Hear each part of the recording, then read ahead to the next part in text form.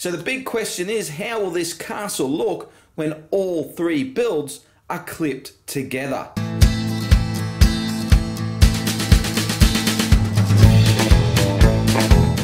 G'day LEGO lovers, Down Under Bricks here, and in today's video we're going to be looking at all three builds from a Creator 3-in-1 set. This is set 31120, the Medieval Castle, recently released here on June 1st in Australia. This set retails for $160 in Australia, but you can find it at much lower prices in stores. The set consists of 1,426 pieces. It has 3 minifigs and 1 skeleton.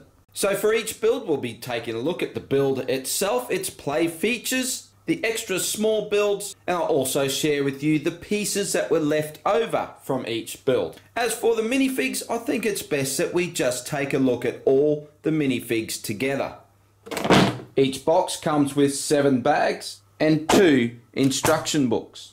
With the minifigs, I wanted to bring in all the minifigs here so we can have a look at some of the options that you have with the minifigures if you get all 3 sets. If we start with the minifigs from build A, we get our old wise knight, we get our female knight, and we get our blacksmith, and of course our skeleton.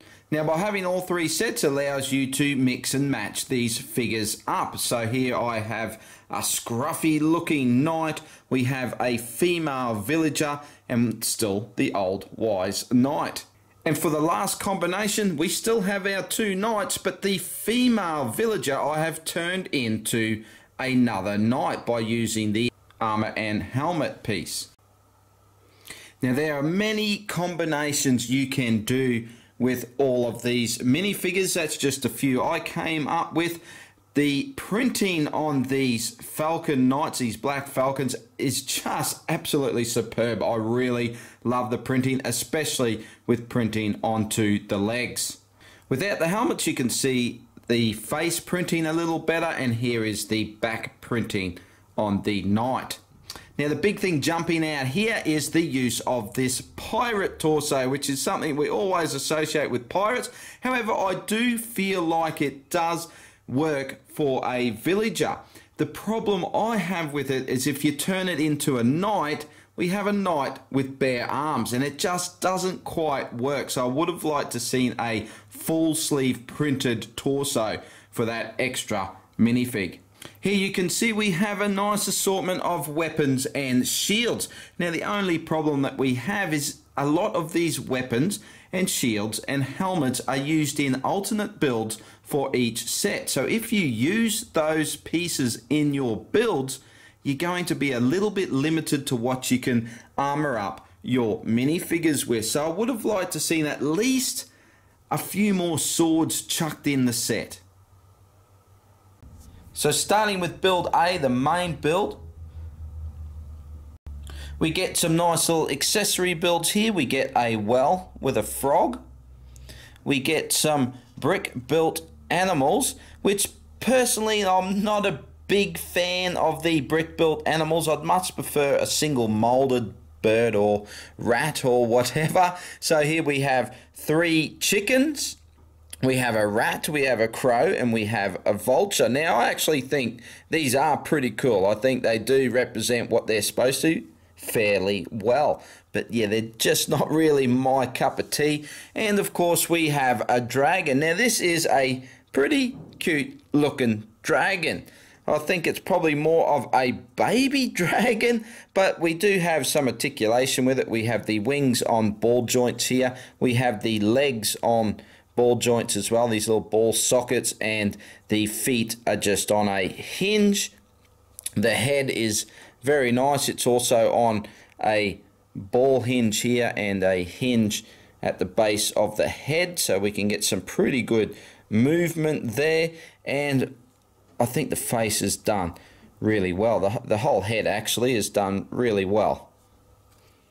So let's have a look at the main build. Now I have a bit to say about the style and the coloration of this set, but I'm going to leave that to my final thoughts. So let's just take a look at this build itself. So the first thing is it separates into 3 separate builds. We have the watermill, the main gate, and the tower. Starting with the main gate, of course, we have the drawbridge. The whole section is built on water. We have a nice little rock outcrop here that the castle is built from. There's lots of nice detail built into this castle. We do have a lot of use of this 4x4x4 wall element, but a lot of the time it is covered up. Like you can see here, there's a couple used here, but it is covered up by this ribbon, so I think that looks really nice. Some really nice detail used in the top of the towers here, especially the use of these shield pieces to really good effect. Having a little closer look, we have our Black Falcon shield there. I love the use of these pieces to indicate sharpened wood supports there. The windows, really like those as well for battlement windows. Down this side we have a tree and a mushroom, a little bit of detail. It's a bit plain down the bottom here, a little bit of masonry brick there for some detail. Into the back section here, not a lot on the interior here. Here is a mechanism for the drawbridge, we'll look at that shortly, and just a peek down this side. I love this little overhang section here. I think that's really nice. Now we have a working drawbridge. We have the winch on the side here. Now the execution of this mechanism works extremely well. So we can wind it up here and it locks into place. Here is the mechanism here, and if we lift up that piece there, you can now wind the bridge back down, and by dropping that back down you can wind it up and you can lock it at any stage. And we also have these two pieces on the back that are hinged where you can attach the other buildings to. So this section is our watermill and king's room. So we have our turning watermill. If we look down the side, we have a doorway. And just have a look around. On this side, we have a target here, and we have a window. And looking into the back, we have this king's section, and underneath we have the blacksmith. Let's take a look in there. And by rotating the watermill, it actually lifts the hammer up and down in the blacksmith's. And a bit better look in the king's room. For the third build we have our tower, and you can see just the whole style continues on with the same type of window. We have this nice wood built tower section on the top here. If we have a look down the side, quite plain here, probably could have done with a little bit more masonry brick in there.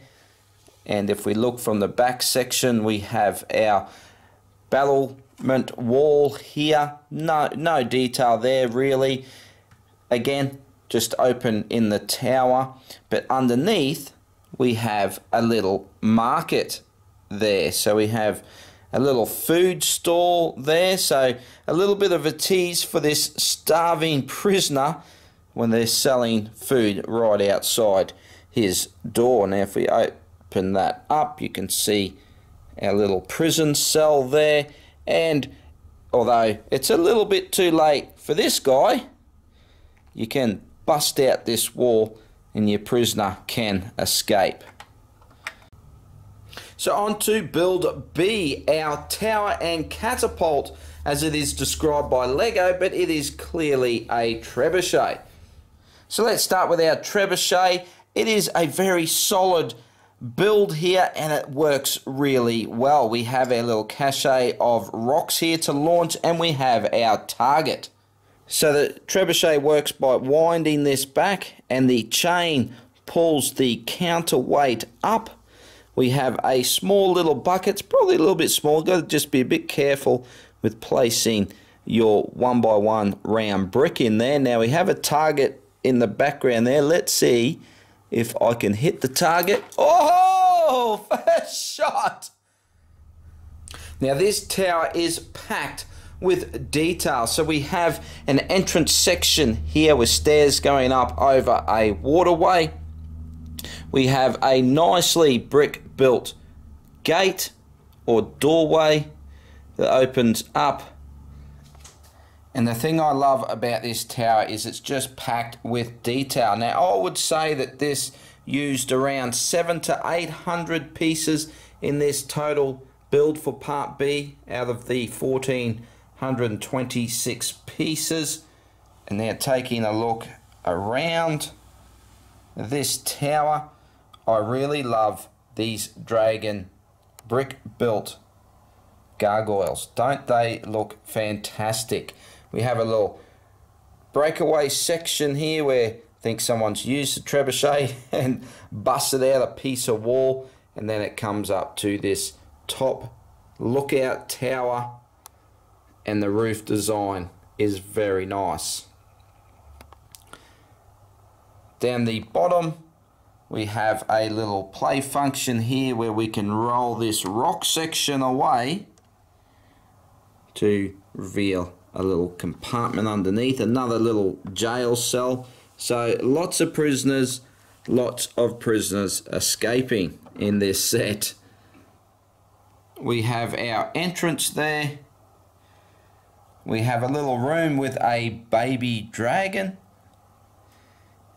and then we have a little, I guess I'd call that a wizard's room. So there's lots of potions there, and he can keep an eye on things out his window.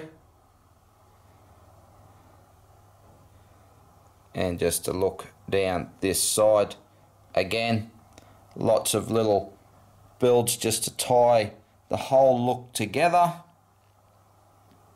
Little bit of vinage. So now on to build C. This one has more of a market feel to it.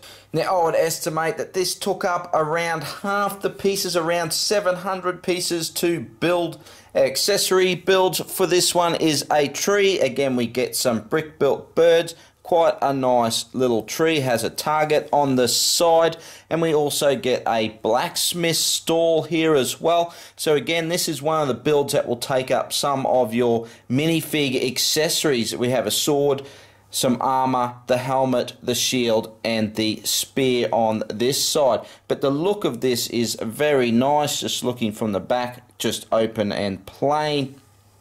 Now the real detail comes in this build here, the main build. So we have our bakery section here. We have our mill, and it does have a wheel on the back where you can spin your mill. And we have a lookout tower. This time the flag design is a little bit different, and it's mounted on a pole. We have a water entrance to the castle here. And again, just some very nice detail throughout the build. What I really love is the roof design on each of these builds. All uses the same pieces. They all look good together, but they're all slightly different. So I like this design here for our bakery. Little food stall. You can probably get yourself some ale as well. And the mill. And again, each of these sections is on a hinge, so we can actually box this section up like so. And looking from the back, not a lot going on here. We do, again, get some nice detail just flowing through from the front design of the wall, but we have some stairs going up. It's always good to have some access. There's our water gate. And here again, another prison cell.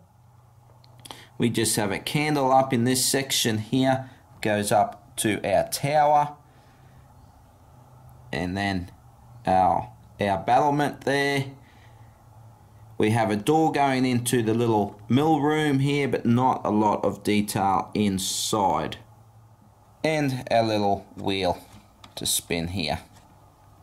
So the big question is, how do all of these builds look when you put them together? Now, you actually have 5 sections to play with if you break the 2 sides off the main gate. But for this video, however, I'm just going to attach those back onto the main gate, and we're just going to see how it looks by just putting the mill on one side and the tower on the other, and then we might just swap it around and see how it looks doing it the other way. Okay, that does look pretty cool, doesn't it? Now this is attaching the tower to the right and the mill to the left. And if we have a look around here, now it is a little bit cumbersome to play around with. If we have a look, it's not a square castle by any means. You have a little bit of movement here where you can straighten things up, flex them out a little bit. Overall, I think that does look really good. If we take a look from around the other side, the gargoyles kind of clash a little bit with this tower. Now you can move this a little bit and have it like so. But I think that probably the biggest problem is just that it's not squared. So, you know, you've got your tower sticking off to the side. And now by changing it up and putting the tower on the left and the mill to the right of the main build, this is the look that we get. Now I actually think I prefer this look a little bit better. I think these 2 towers next to each other look really nice. Again, it's not symmetrical in any way. And looking from the back side, I just feel that this combination just seems to flow together a little bit nicely. The gargoyles clear the roof section here. It does kind of get in the way, I guess, for your little escape hatch there. And just an overview of how that all looks together. But if you're thinking about putting this all on a base plate and have it clipped together the way Lego has it, it's going to be a little bit difficult. Now I said I'd show you the leftover parts from each of the builds. So for build A, the main build, these are the leftover parts here, just a few small elements. So for build B, the tower, I estimate that it used around 800 pieces, so we have around 600 pieces left over. So these are really just some of the smaller pieces, and then some of the larger pieces. So quite a healthy selection of parts left over from build B. For build C, the mill and wall section, I estimate I used around half of the parts. So we're looking around 700 parts left over. Again, these are some of the smaller parts and the larger parts.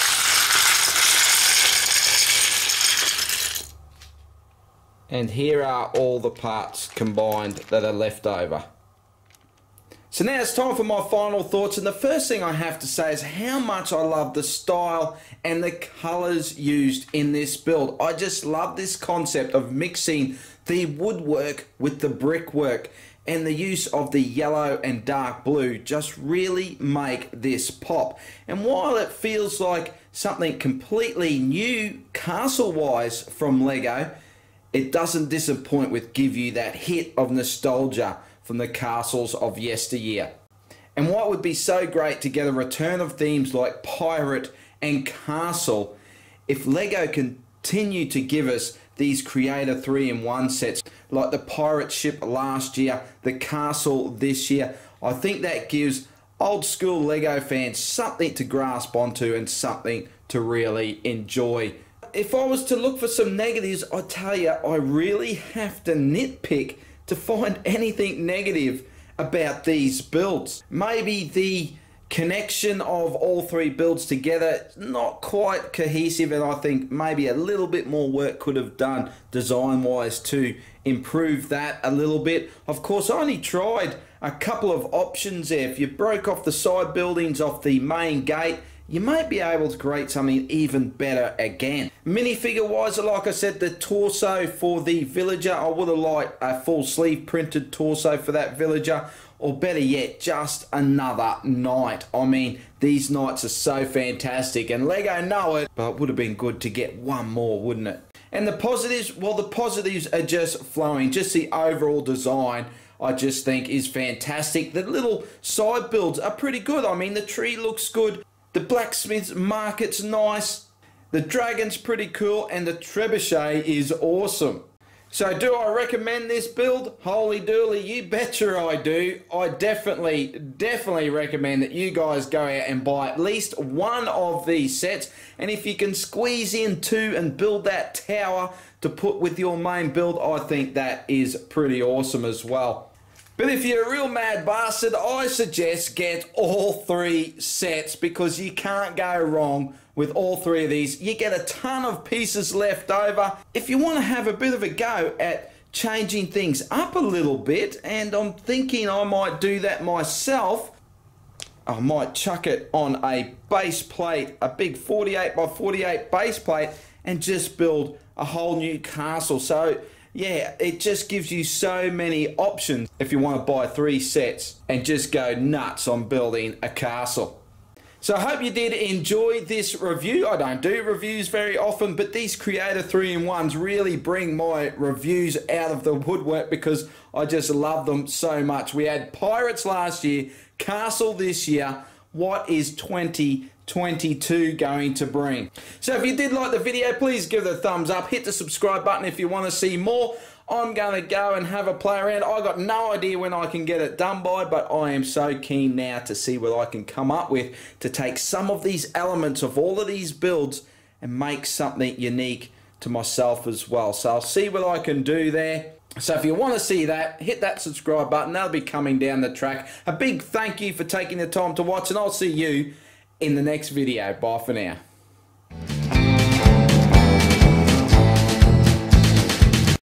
That's just such fun. I've got to go again.